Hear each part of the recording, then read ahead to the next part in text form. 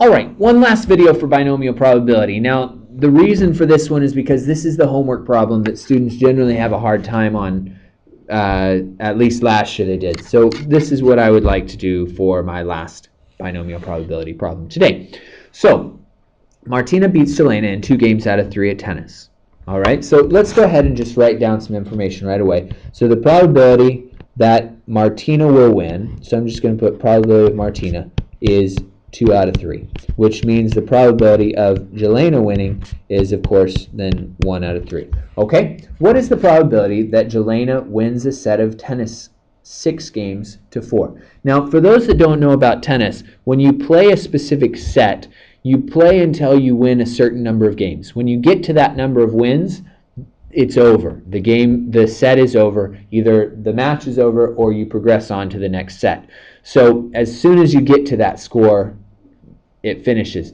Now, of course, there are things with, you have to win by 2 and such things like that, but we're not going to worry about that today.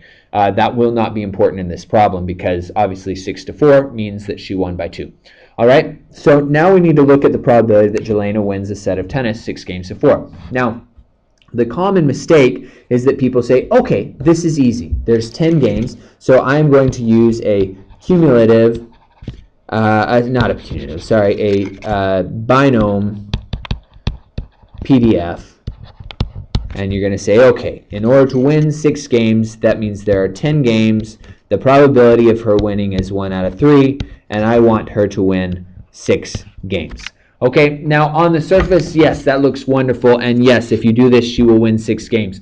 But the problem is this considers something that is an issue with what I talked about with tennis. If she won the first 6 games, they wouldn't play anymore, right? They would play the first 6 games, she wins the first 6 games, done. And so it wouldn't be 6 games to 4, it would be 6 games to 0. Now you are considering that possibility, right? When you say 6 here, you're saying that 6 were won and the other 4 were lost. And so you could say that Jelena wins, Jelena, Jelena, Jelena, Jelena, Jelena, Jelena, and then you could say Martina wins the last 4. This is included in that probability. However, after these 6 games, those would not exist. And so that's a problem with what we have. So that's why there's the hint here that says, what is the score after 9 games? Because after 9 games, in order for them to get to 6 to 4, then that means that Jelena is going to have to win the last game, right? So therefore, after 9 games, it has to be 5 for Jelena and 4 for Martina, right? It has to be that situation. You can't do anything else. It can't be 6 to 3, because if it was 6 to 3, they'd be done. They wouldn't play the last game. They would only have 9 games. And so after 9 games, the score has to be 5 to Jelena and 4 to Martina so that Jelena can win that last game and end the set.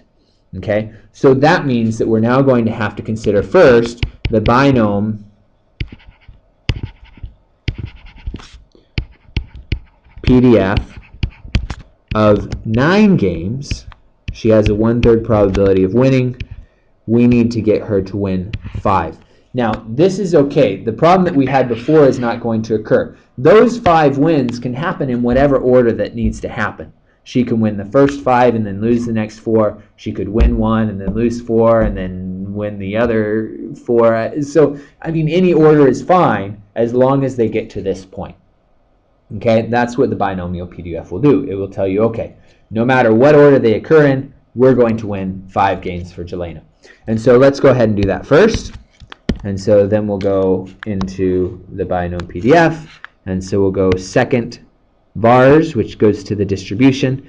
Alpha A, remember, is the binomial PDF. If you don't remember that, just arrow down. I'm not going to do it on this calculator because it takes forever. And so I'm just going to go on. I'm going to say, okay, there are 9 games.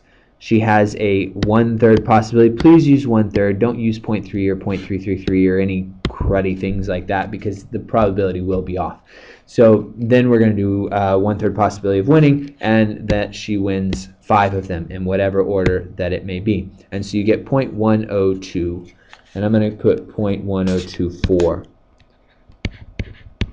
And you may say, but IB only needs 3 numbers. Yes, it does only need 3 numbers, but I'm going to keep a couple of decimals as I'm working. And in fact, when I go back to my calculator, you'll notice that I keep all of them. But it's helpful to keep that last digit until we get to the end. Otherwise, you're going to round here, and you're going to round again, and you're going to round again. And every time you round, it's going to get off by a little bit. And a lot of little bits can add up to a lot of it. So here we go. This is the probability of it being 5 to 4. Now we consider the last game. The last game is the 10th game. The 10th game, she now has a probability of 1-3. You could do it from here if you wanted. You already have a 0.1024 probability of it being 5 to 4. Now you've got Martina and Jelena. Jelena wins 1 out of 3. Martina wins 2 out of 3. And so to get Jelena that last win, it would be 0.1024 times 1/3. And so I'm going to take that number that I had before, and I'm going to multiply it by 1/3. And obviously I don't need that, so when I push enter, it will actually give me an answer, which is 0.0341. So the final probability is 0.0341.